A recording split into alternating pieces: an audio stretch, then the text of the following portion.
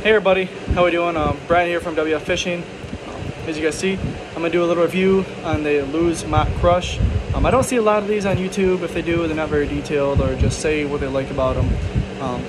This I'm going to be comparing this to my Lews LFS. You know, this is like the $100 reel.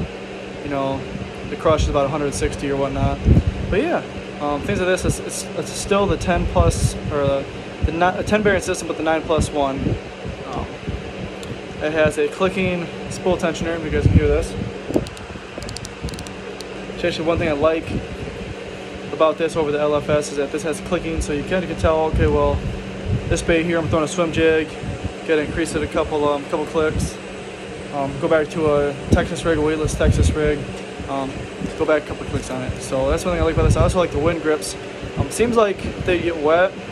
You still have to grip onto it compared to the LFS model, which you can see here has these flat paddles. I think the tournament models and they have like serrated, so it's not so slippery anyway.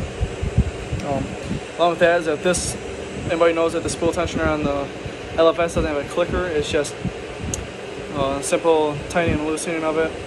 One thing I don't like about the Crush compared to the LFS is that it's just something simple. Right here on the braking system, the magnetic brake system, how this doesn't have any numbers on it at all, compared to the other model has all the numbers on there. So you can tell what your tension is. You know, you want to set at half. I usually have mine set at 5. I go half. I like to adjust it on the spool tension instead of the braking system. That's how I like to do it. But yeah, I also like how here on the Crush it has like an aluminum drag star compared to the LFS, which is plastic. You know, you kind of get it with pay for what we get for this thing. Sorry, it's like a 7.4-inch pole. But on here, you get what you pay for. Like, this is a great reel, a great rod. This is the first bait casting reel I had to actually start out with. Everybody said to go buy something that's a little bit decent, so I decided to go and buy this LFS. Both are the speed spools. I'm going to be running both on 30-pound Power Pro. This actually has like the Super Slick V2 or whatever it is. They're all going to both have 30 pounds. These are basically for rigging these anyway, for frogs, jigs, anything topwater, you know, buzz baits, click baits. I use them swim jigs. I'll use them as spinner baits, maybe weighted Texas rigs. I have a finesse rod just for wacky worms and dead rigs and whatnot. But yeah, it's a very smooth reel, very smooth. You can feel the difference in this one and the LFS. You just feel the difference in it, and it looks great. Like, how can you not like this? Like, look how this orange is. It's a gorgeous like burnt orange on there. Like, I wish that the knobs of the burnt orange, or that the casing itself was like the vibrant orange, so it kind of matched. I was really looking for that green one because I actually got 2 new Guggen rods coming in. Well, when they pre-ordered them. I have the go-to casting rod, or the Gold Series, which that's what this will be going on to. And I got this cheap Berkeley rod right here that this LFS will be going on. I have a green muscle rod. I'm going to replace this 30-pound with either 40 or 50-pound braid. Anyway, well, yeah, this is 7.5 to 1, the gear ratio on it. There's a little spot here. You can open up this side plate. Check out the braking system. You know, if you want to take the spool out, you can take the whole spool out. Get back on there. Like the LFS has a little pin up here still on the top. Take this little, get a swim jig out of the way. A little pin right there where my thumb is. Pop that out, put the side plate, and take that out to check on the brakes. Yeah, it seems like a great reel. I'm gonna get it spooled up. I'll make another video in the future of me using it. I've been slacking on videos right now. I've returned back to work. I went from third shift. I was working third shift, so I only had time on the weekends.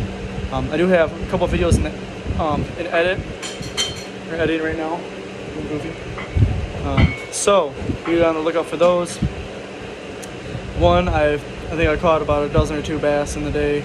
The other ones, I've only caught a couple, you know, but the conditions are what they were. They were hot, very sunny, weren't very prime conditions for bass fishing anyway. But yeah, this is the Mach Crush. Here's let's see if I can get in the box for it. There it is. But you can see everything there. It says it has, you know, it can fit 110 yards of 12 foot, 9+1 bearing system, 20-pound drag. It weighs, what did it say it weighs? 7.5 ounces, so it's not even that heavy. I mean, it's heavier than their light model, which I think is like 4.3 ounces. But this here is it's just silky smooth. Like you want to do that, but yeah, it's silky smooth. I can't get over how smooth it is. You can just tell the quality, and these wind grips can make a whole lot of a difference. With my LFS, I can know when I'm reeling in a fish. I've had twice now. I've reeling in a fish and my hand would slip right off the handle. So yeah, guys, I'll show you guys the boat too. It's all finished. On the trailer, you know, I have the new trailer jack there. Got the new boat winch, and here she is done. You know, she looks pretty good. I've taken her out a total of I think 5 times. I've been taking it out on the weekends when I can anyway. Here's my finesse rod. I got the carbon ugly stick. Picked up some fluorocarbon, some monofilament backing on there. And the little guy back there. He's been on the boat a couple times. We're gonna, get everything situated. It's a great boat. I know I started back on YouTube doing a little series on this boat completion, and it's finally done. You know, the only thing I need now is maybe like a little 10 or like a 9.9 horsepower engine, just for you know, getting around on the lake and stuff. The trolling motor, I'm running a little 40-pound Enduro C2.